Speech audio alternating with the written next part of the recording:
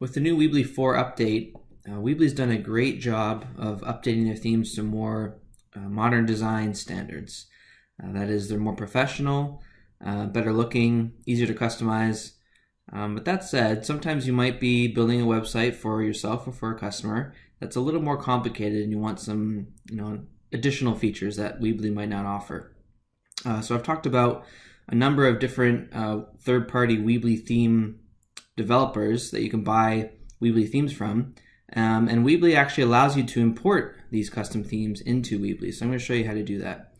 From the build page, all you have to do is click on theme in the top bar, change theme, and here you'll have all the options that Weebly offers. But in the top right corner, you'll see import theme. You just click that, and some brief instructions on how to do it. Select a theme, and then of course you go to the folder where your themes are contained, nice and organized, I'm sure. And you want to make sure that it's a compressed zip folder of the theme. When you buy a theme from one of the developers, they'll obviously send you the theme compressed in a zip folder. Make sure that's the version you upload, otherwise it won't work. So then you just click that, and it gets uploaded into Weebly. See, it was called Dixie Plus. Click choose,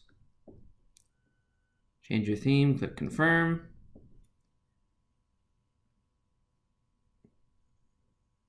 And it's done.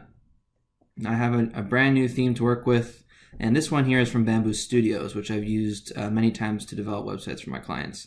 Right now it obviously doesn't look like much, but it's a blank canvas to get started with your Weebly website. So that's how you upload a custom theme to Weebly.